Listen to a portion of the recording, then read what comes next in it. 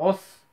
Right now, I am studying for my biological literacy test. And I'm lucky this time.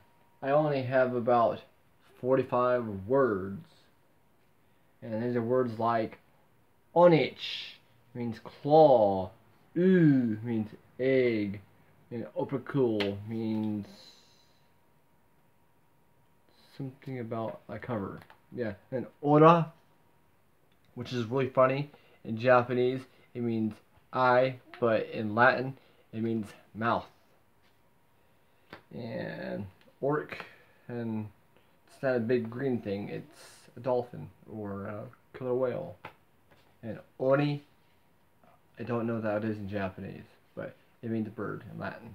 Well, besides that, I'm trying to watch some things on YouTube, and usually they're Dragon Ball Z or Dragon Ball Super related. I'm kind of a geek for that.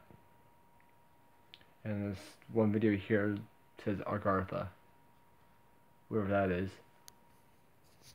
So I just want to make a basic video just saying I'm doing a lot of shukidai homework. So it's takusan shukidai.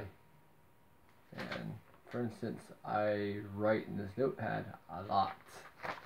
And just for these words, I have about 2 pieces of paper finished.